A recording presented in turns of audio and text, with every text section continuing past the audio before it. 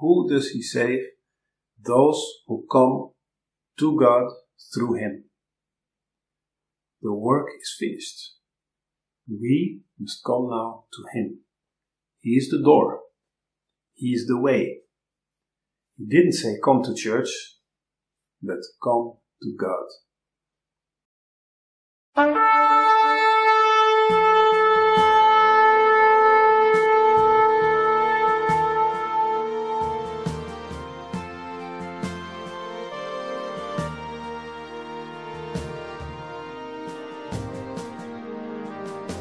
We have established in last week's profound message that the first verses in chapter 7 of the book of Hebrews declare that Melchizedek is actually Jesus.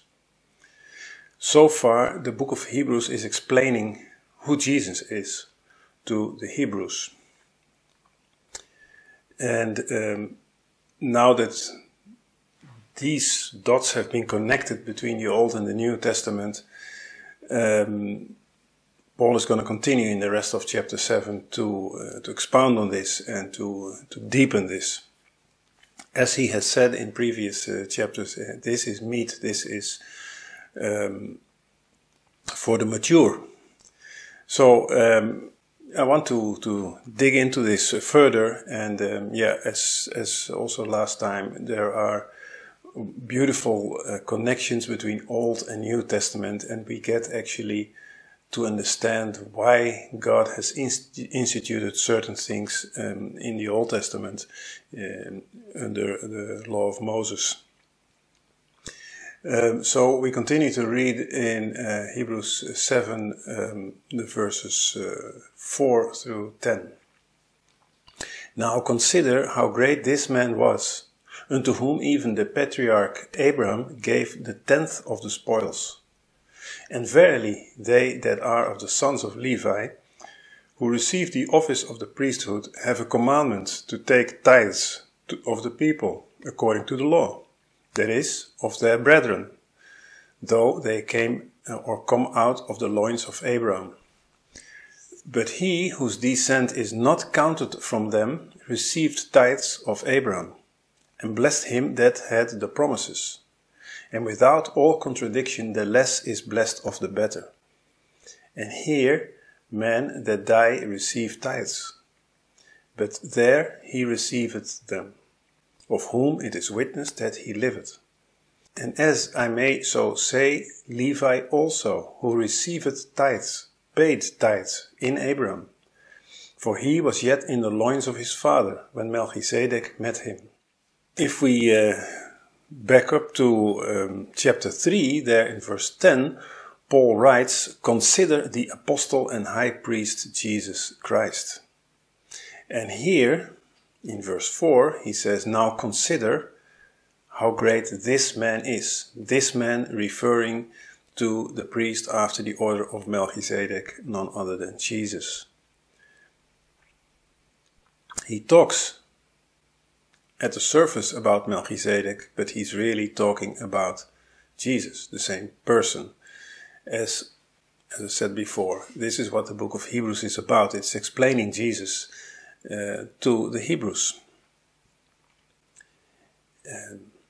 So we read in Genesis 14, in verse 19 and 20, we read last time, that Melchizedek blessed Abram and that Abram gives him tithes.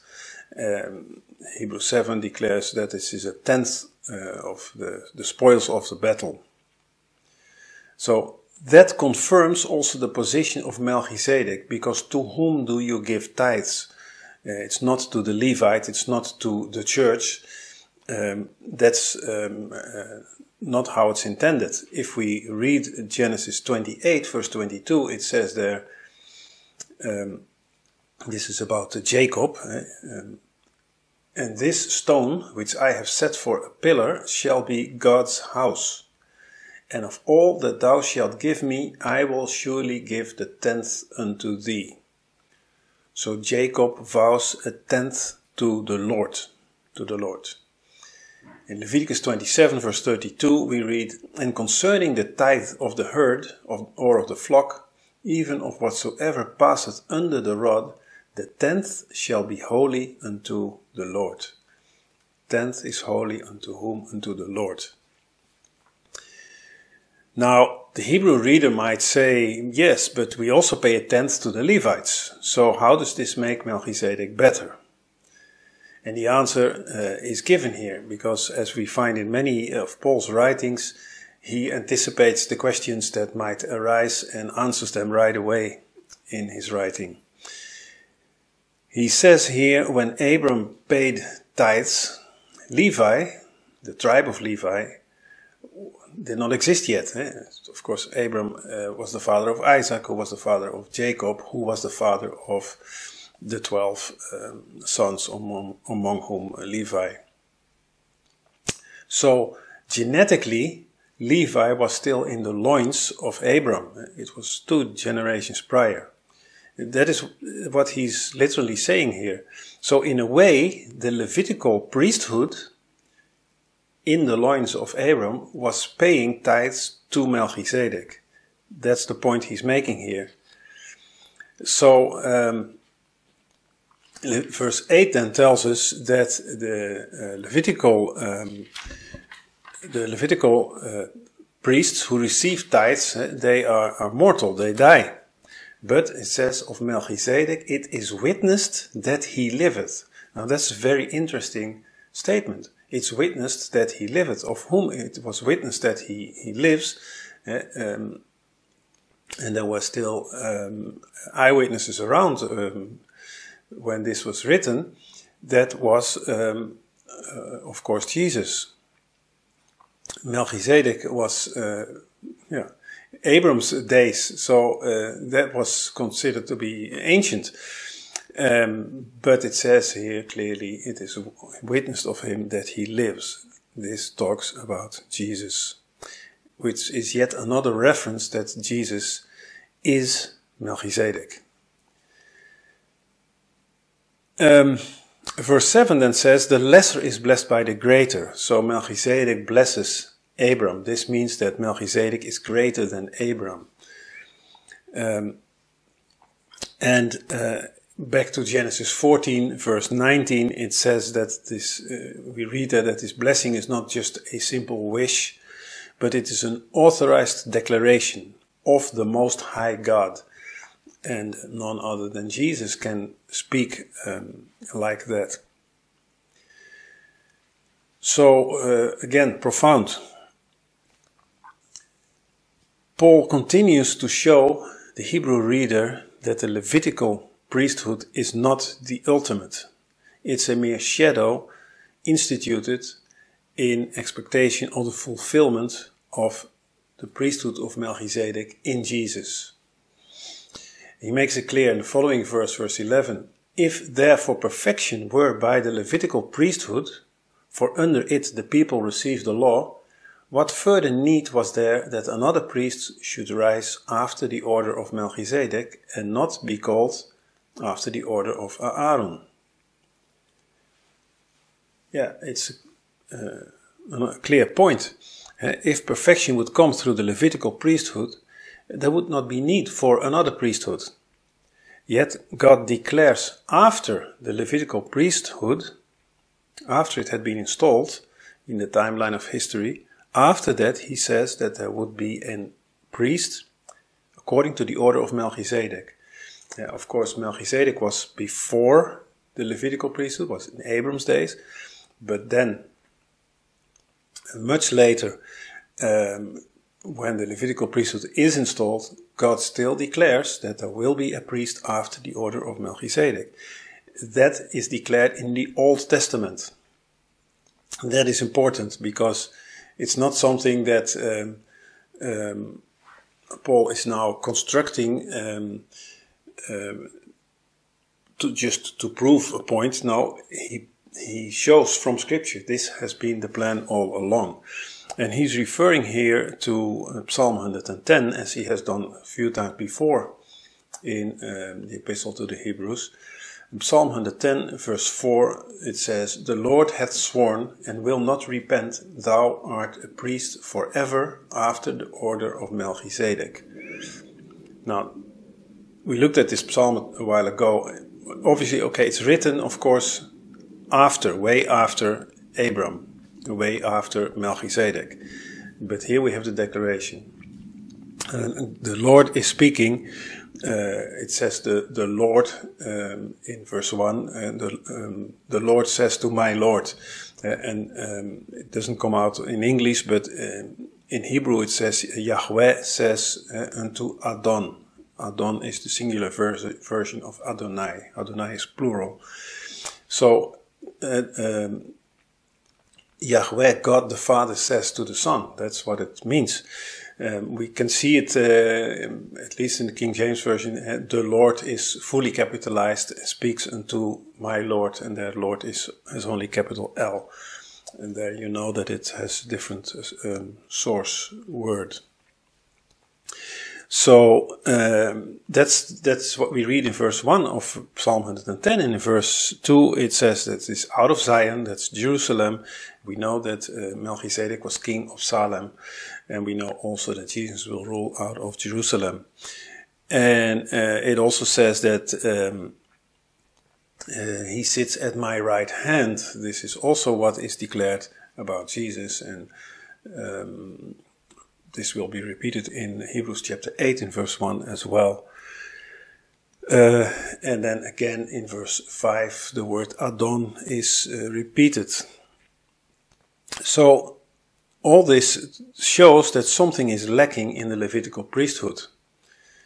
Because God would never install an unnecessary priesthood if there was already a perfect one. So the people received the law under the Levitical priesthood. It's associated to the law of Moses. Whereas the priesthood of Melchizedek is associated with Abram, not with Moses. It was way before Moses.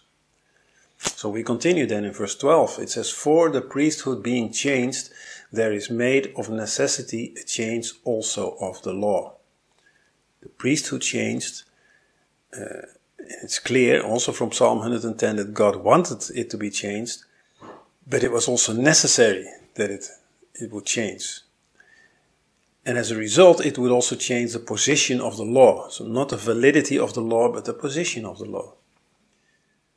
So that same law, if we look at it, that would actually disqualify Jesus as high priest.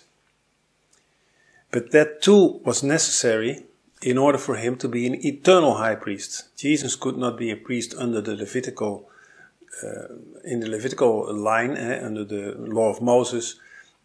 Then he would not be an eternal priest. It would be the same as all the other priests before him.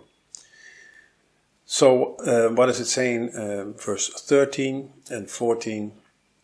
"For he of whom these things are spoken pertaineth to an other tribe, of which no man gave attendance at the altar. For it is evident that our Lord sprang out of Judah, of which tribe Moses spake nothing concerning the priesthood." The tribe of Judah, the tribe of Jesus' lineage, had nothing to do with Aaron's priesthood. And according to the law of Moses, Jesus could never be a priest. There had to be another principle. And there was, even before the law of Moses. And that is then explained in verse 15 through 17. "And it is yet far more evident, for that after the similitude of Melchizedek, there ariseth another priest, who is made not after the law of a carnal commandment, but after the power of an endless life. For he testifieth, Thou art a priest forever, after the order of Melchizedek." Again, God's declaration that the Messiah is from another order of priesthood. And again, Psalm 110 verse 4 is quoted. That's important. It's quoted a lot, this psalm, because that makes the link to the scriptures that were known in those days and that were accepted. and it explains the why and how it has been fulfilled. It's important that the Hebrews recognize this in their own scriptures. And it's important for us to see that God had planned everything in detail ahead of time. You are a priest forever. And this could never be said of any other priest. All of them served for a limited time and died. I continue in verse 18. For there is verily a disannulling of the commandment going before the weakness and unprofitableness thereof. For the law made nothing perfect, but the bringing in of a better hope did, by the which we draw nigh unto God. The law is set aside so that our relationship with and access to God can be established. This is the better hope that it speaks about. Now, you would say, not so fast, the law set aside. What are you saying now? Of course, the law is still valid. As I said before, the position of the law has changed, not its validity. The law sets God's standard. The problem with the law is that it cannot give the power to keep that standard. That's why it says the law made nothing perfect, because it's weak and unprofitable. It is when it comes to saving my soul or giving me power over sin. It can't. It diagnoses the problem, which is very important, but it provides no cure. It's like you go to the doctor for standard research, and he tells you there's a massive problem. You have a very bad illness. That's not good news at all, of course. And the first thing you would ask is, what can we do about it? And the one thing you don't want to hear is him saying nothing. And that is exactly what the law does. It exposes, it diagnoses the problem, but it provides no solution. And therefore, it is weak and unprofitable. Only Jesus can save us from our sin problem. He is the better hope. It speaks then of disannulling the law. And that word, disannulling, is athetesis. And it's the same that is used in the next chapter, Hebrews 9 and verse 26, where it says, he appeared to put away sin by his sacrifice. And putting away is also disannulling. So it's really removing. And the annulling of the law is absolute, just as the putting away of sin is absolute. The better hope is Jesus. He is the way to the Father. The law cannot draw you near to God. Through the law, of course, we can establish a legal relationship with God, but not a living relationship based on grace. Grace given in Jesus. This is the point that the text here makes. If you only focus on the legal aspect, that is what the law is about, its legalities, then you cannot be saved. You cannot be saved. You will maybe do all kinds of things to keep that law or to compensate if you break it, which the whole sacrificial system, of course, was set up for, but it ultimately does not save you. And only Jesus can. This is the point. Only the high priest after the order of Melchizedek. None of the other priests or high priests could ever achieve this. So, it's said in this perspective that even today Jews want to rebuild the temple and reinstate the Levitical priesthood and all these things, and also many Christians are very enthusiastic about it. Now, of course, we know these things must come to pass, but we know also that blindness happened to Israel until the fullness of the Gentiles become in. So it's maybe something that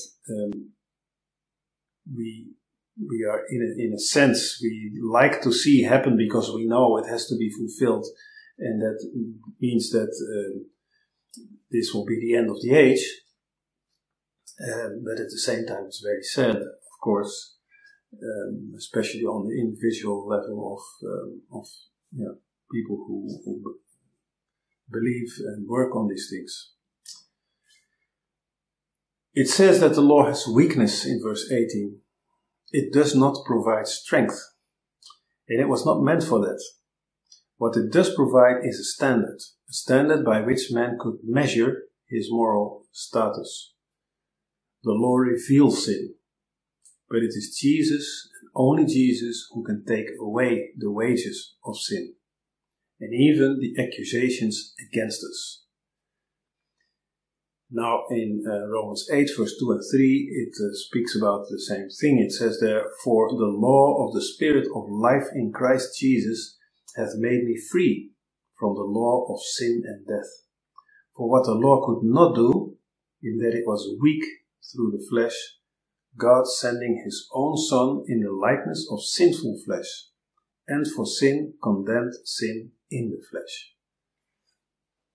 It's really saying the same that I also just explained here from Hebrews chapter 7. Then the text continues to speak about the superiority of our high priest, our eternal high priest. Hebrews 7 verse 20 and 21. "And inasmuch as not without an oath he was made priest, for those priests were made without an oath, but this with an oath, by him that said unto him, The Lord sware and will not repent, thou art a priest forever after the order of Melchizedek." So we're still comparing the Levitical priesthood with that of the order of Melchizedek, the lesser and the greater, the one linked to the law and the one linked to grace. And again, Psalm 110 is quoted, where God has sworn an oath to establish his Son as high priest. And as we also saw in the previous chapter about this, God cannot lie. Well, God cannot lie, period. But this cannot be said of any other high priest, as they were appointed by heredity, not by an oath. I continue with verse 22. "By so much was Jesus made a surety of a better testament." The Levitical priesthood had no one to guarantee the people's side of the covenant. So it failed continually. But the new covenant, the better testament, has a co-signer, a guarantor on our behalf. We saw this also last time with when I read from Genesis, the confirming of the covenant by this smoking furnace and this burning lamp. There is a co-signer, that's Jesus. And so actually from this also, if we look at this story in Genesis 15, where God confirms this covenant, we see actually that the new covenant had already been established before the old covenant. So the words new and old are maybe a bit confusing in the sense of sequentiality of it, but it's actually so. And we know this also from other scriptures where it says that Jesus is the Lamb slain from before the foundation of the earth. It's not plan B that God came up later because the other one failed. It has always been planned from the beginning. But it's a better covenant because it depends on what Jesus did and not on what we do. And that's the whole difference. He is the surety, and we are not. I continue in verse 23 through 25. "And they truly were many priests, because they were not suffered to continue by reason of death. But this man, because he continueth ever, had an unchangeable priesthood. Wherefore he is able also to save them to the uttermost that come unto God by him, seeing he ever lived to make intercession for them." Priests came and went. They grew old, they died. And some were better than others. It was ever changing. But Jesus' priesthood This man, as he is referred to here, is unchangeable and continues forever.